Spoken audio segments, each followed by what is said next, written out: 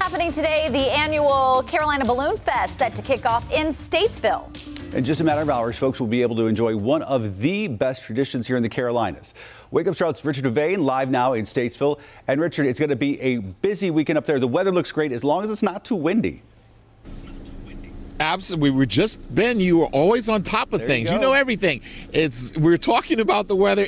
We're hoping it's not going to be too windy. Good morning to you, Ben. Good morning to you, Sarah, and everybody. And a good Friday morning. And the person I was talking to, actually, come over here, Mr. Presley Maddox. You're the past chairman, so you know all about it. And I asked him earlier, I said, what is this all about? What's the big deal for this weekend? What's the biggest attraction? And you said in one word? The balloons, of course. Tell us what folks can expect just high above the sky. This is the 48th annual, the second longest running, right? Second longest running behind Albuquerque, and Albuquerque's run by a guy from Statesville, of all things. And the guy who used to run Albuquerque? Is now our executive director, so we have a close tie to those guys, yes. And this event does a lot for this community. It also helps as we look at video, it's a great event to actually go out and partake in, correct? Absolutely. It's a great fundraiser. This event generates about $100,000 per year in donations back to other charitable organizations in Iredell County. And folks can get in those balloons and just fly away.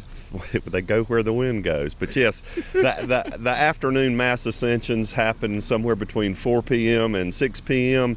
We have 55 balloons that will go up on Friday and Saturday. About half of those guys will load up, come back to the event site, set back up and do a static balloon glow after dark. It's beautiful. It's just amazing.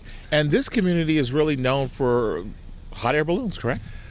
Back in the middle 60s, a guy named Tracy Barnes moved here and started something called the Balloon Works, which became the largest balloon manufacturing business in the world for a while.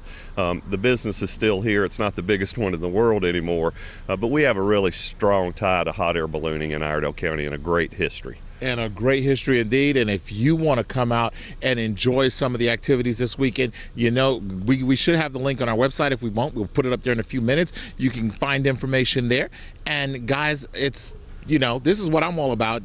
Larry told me when it comes to balloons, I have that in common because I'm full of hot air also.